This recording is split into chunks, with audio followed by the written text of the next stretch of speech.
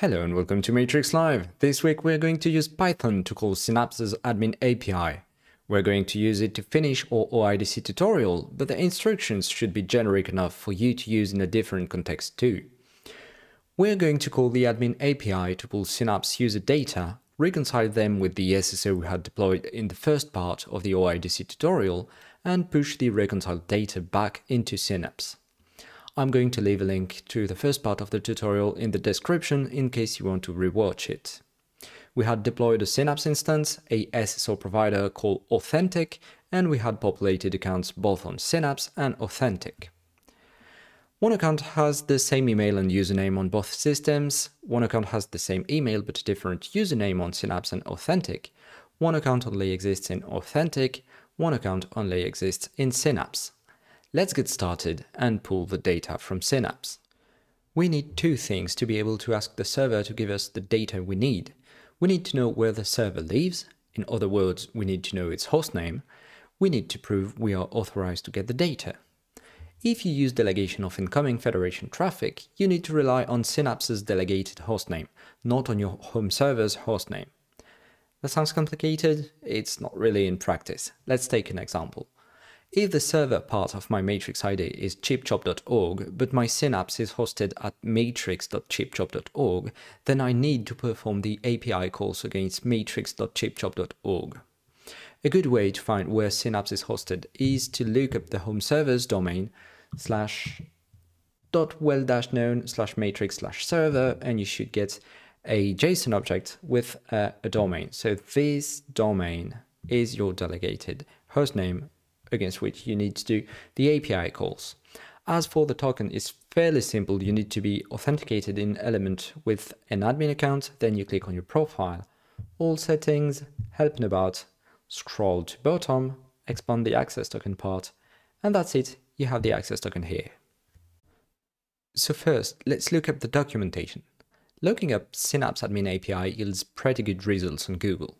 What we want is to list all users. So we are going to the users section of the admin API, and we can see there is an API to list accounts. That's perfect. Let's start a brand new Python project. Poetry is my personal favorite to bootstrap a Python project and manage dependencies. I also like to get the virtual environment to be created in my project repository, since it makes it very easy to use by VS Code. Off the top of my head, PyCharm supports the default location for virtual environments generated by Poetry, but I quite like VS Code and I'm lazy. So I'm changing the Poetry setting first with Poetry config, virtual environment in project true, which is going to change the setting.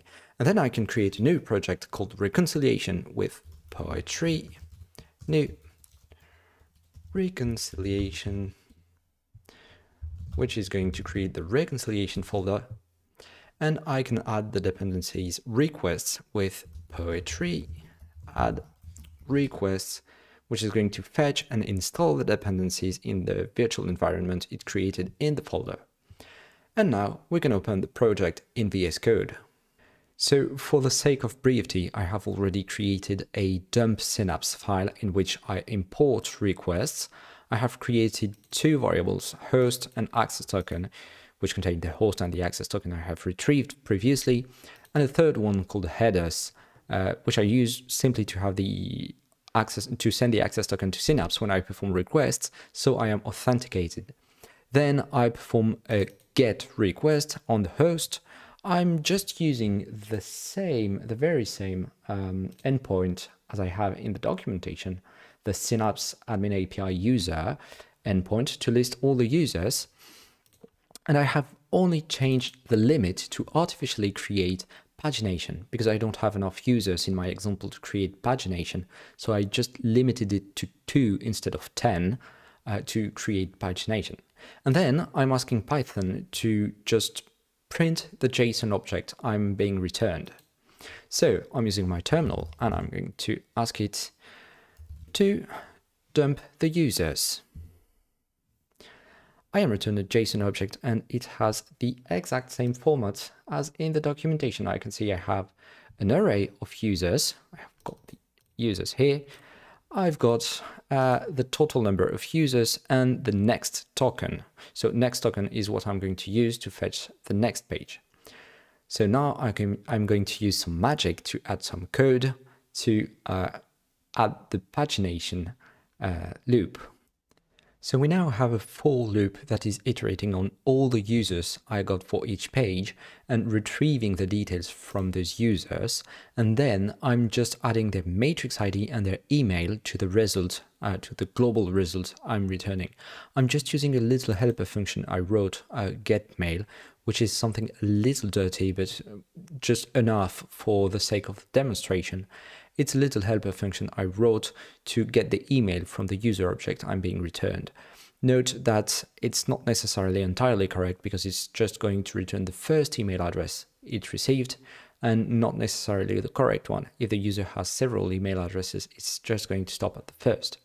So if I run python synapse again, it's going to return me an array of dictionaries. So I'm going to have the matrix ID and the email for each user.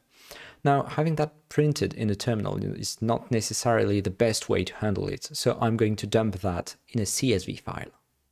So I have created a CSV writer that is just going to write the dictionary to a file called Synapse, and is going to write the MXID and email fields to the CSV. So if I'm running the file with python synapse, it should take a second or two, and then you can see the synapse.csv file it has created with the MXID and email.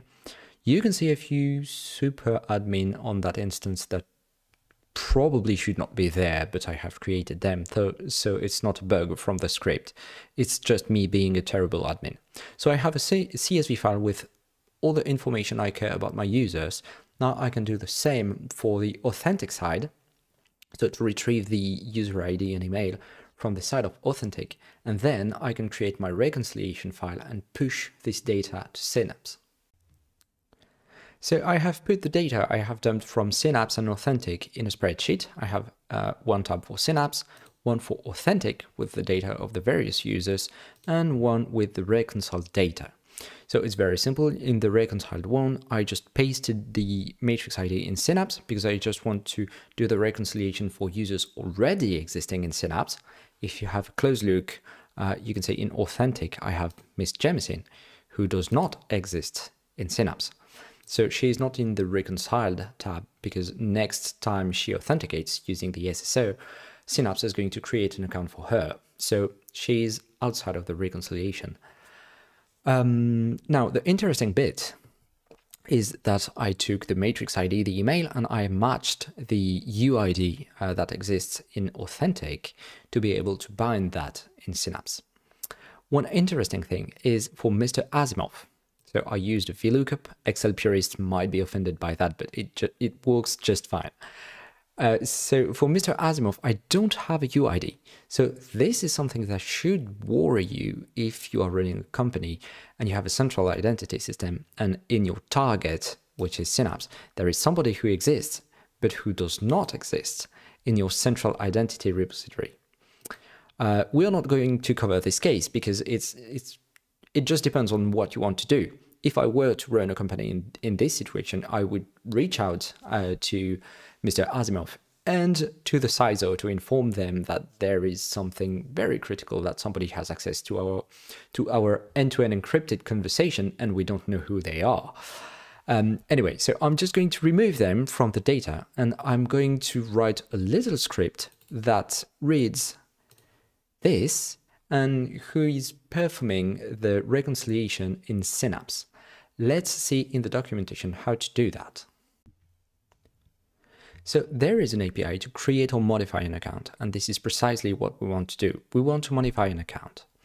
So it's the endpoint Synapse Admin v2 users and user ID, which is the matrix ID, and a body, which is quite long and complex. But if we scroll down a little, we can see that the body parameters, all of them actually, are completely optional. So we can modify only a little thing what we are interested in for the users.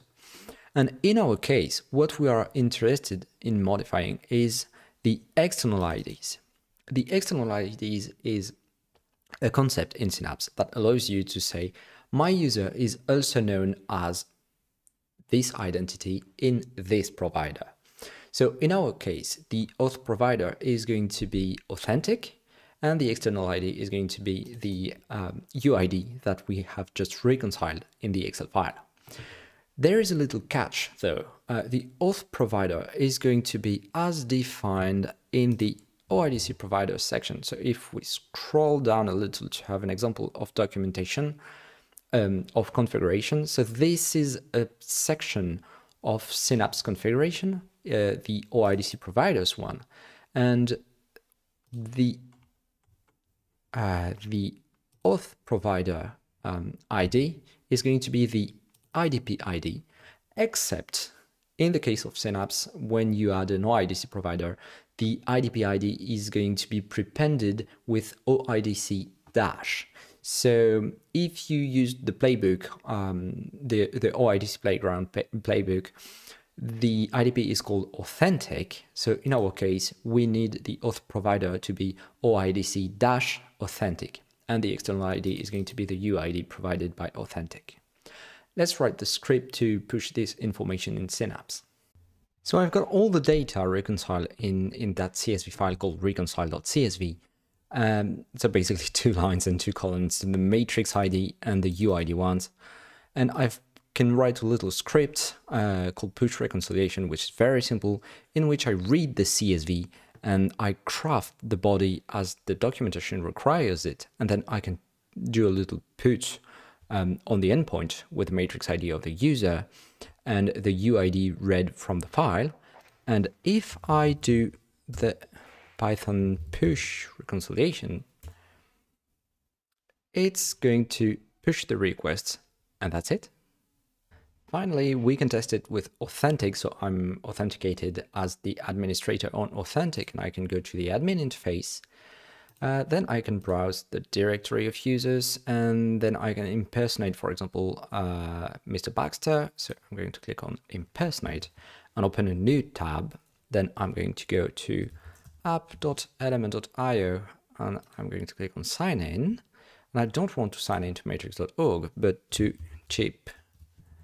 chop.org, my home server, and it's offering me to continue with my company. So my company is the display name that is in the configuration of Synapse for this provider. So I'm authenticated on authentic as Mr. Baxter, so it's going to redirect me to Synapse. I'm going to click on continue, and I can see that it's trying to authenticate me as Mr. Baxter.